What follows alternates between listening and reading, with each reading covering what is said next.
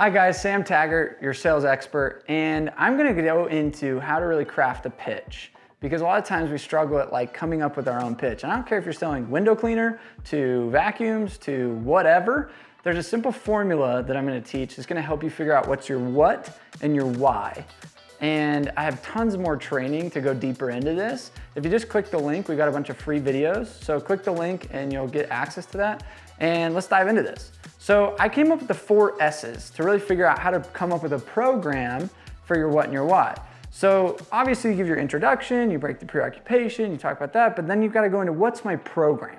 And when I train companies, I say, create a program, whatever that is. I was out in Florida last week and I helped these guys craft their pitch. I consult companies and train sales experts in how to really structure sales presentations and things like that. And I found that these guys really just had a very basic, copied everybody else in the industry on their pitch. And I was like, well, if you're the 10th guy trying to sell the same thing, that same pitch is not going to work. We need to come up with a new program. And so how I base this is, I ask myself these 4 S's. And the first one is, what's the situation?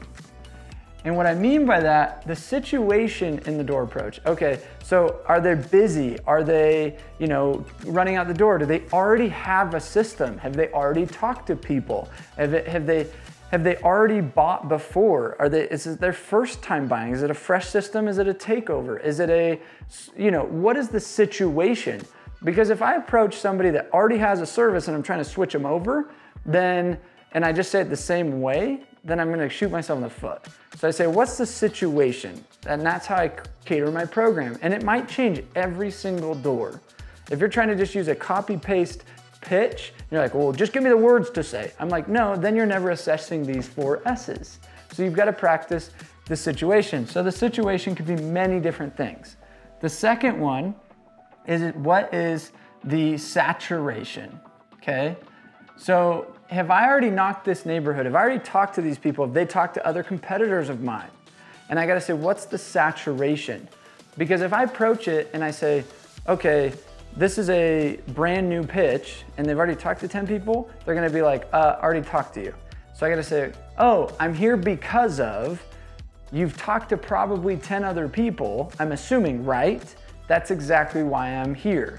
So using lines like that says, I'm here because of this, is going to help eliminate some of the saturation. But if you say that when it's a fresh neighborhood or fresh contact, they're gonna be like, what? Like, what are you talking about? I've never heard of this. This is brand new. So you've got to say, what's the saturation?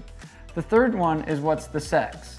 And when I say what's the sex, it also is the age. It's also a lot of different things. So it's like, okay, are they male? Are they female? Are they white, Asian, American, Indian, black? Like, what are they?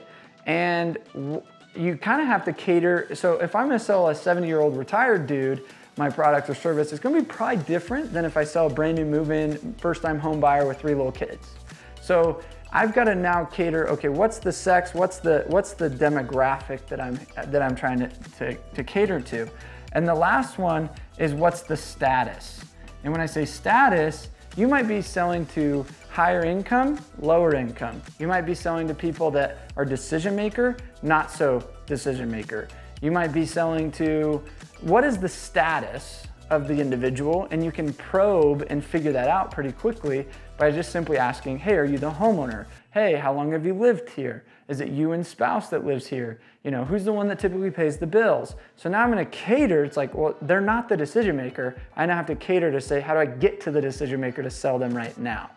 And if I don't really pay attention to these 4 S's when I create a door approach, I'm gonna shoot myself in the foot and I'm gonna sound like a robot, cookie cutter, here's the script. So let me give you a simple example, okay?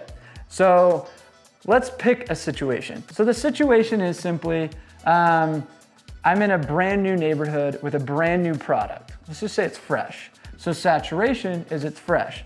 And I'm gonna sell a 60-year-old dude that makes really good money. I'm in a really rich neighborhood, okay? Because I'm gonna sell a really rich person different than the hood. Just have to approach it with different professionalism, I can't just be like, what's up, man? But in the hood, sometimes they resonate with that and they don't connect with the really sophisticated person. See what I mean? So that's where status is gonna change. So I'm in a really rich neighborhood with a 70-year-old retired dude that lives by himself, and I am going to sell him this eraser. Doesn't matter the widget, I'm going to pick just something random. So Now I'd simply approach it like this. Hey sir, sorry to bug you. I'm here with whatever, Office Depot.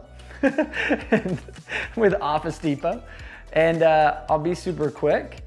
I know you probably don't like buying from door-to-door people. That's probably like super annoying how they come through here all the time, I'm assuming. Boom, what did I do? His status is I'm above some dude from Home Depot, right? I know that. So I'm gonna be like, look, I'm doing something totally different, I promise. And I'm gonna kind of address this approach. Now my what and my why, I've gotta create a program. I'm doing a program, it's really simple, and basically a lot of the homeowners in here still have the chalkboards. These are about 50 year old homes. They're really nice, by the way. I love the neighborhood. Most people have been doing upgrades to some of their chalkboards, to the new whiteboards, but they all forgot the erasers. So our program is just an initiative to kind of help with the updates that are going on in the area. See, it's a program, it's an initiative. I'm not like, hey, I'm here to sell you an eraser, are you interested? Then I become a salesman. Does that make sense? Then the last step, so the next step is gonna be what's the deal? So the deal is, we basically go over simple things of how it works, things like that, and I help you with this new incentive. Until the end of the week, we're actually doing a 2-for-1, where if you get 2 erasers for the price of 1, and what's in it for me is I found I get a lot of referrals because everybody wants a stinking eraser. There's the deal, right? What's in it for them, what's in it for me? And then you pull back, so be like, not everybody qualifies. This eraser is not a good fit for everybody. You know, some people really like more the scrunchy ones, you know? But some people really like the hard ones. Not everybody, it's not a win-win, I won't do it, but let me just kind of explain how it works. And that's the transition. So then I'm gonna transition into whatever I'm going into. So it's like, okay, let me step in and show you, do you have any dry erase stuff right now that I can show you how this works on? Oh yeah, let me step in real quick and take a peek at that. Or let me take a quick corner of the table, I'll show you how it works. Let me demo how this works real quick. Is it cool if I step in, put my head down, and I transition in? Whatever that looks like. So what I've found is I've sold everything under the sun, from pests to satellite to solar to roofing to alarms, and it's a widget. That's why I can pick up something random right here and show you the steps of my door approach, and it will work in whatever I'm selling. It's funny, I actually did a funny YouTube series of will it sell? And I actually practiced this on bounce houses. I'm in North Carolina, and I'm like, I'm just gonna wing it and pretend to sell a bounce house. And it was the same steps. And I got all the way through the sales process and I was like, I don't even know how to sell a bounce, like I don't have bounce houses to sell. I was using the images off of Google, but I wanted to test myself and say, will it sell? And I've realized that if you follow our structures and trainings, you can become an expert in whatever it is you're selling. So we have a whole university to teach you and break down the minute little steps of this. If you want to schedule a demo and really get some more clarity on how to craft your perfect pitch, we're here to help you. We have experts assigned to help you and content designed to actually master so that you can have an effective pitch. Schedule a demo today and share this content if you feel like you learned something. Hope to see you on the next video.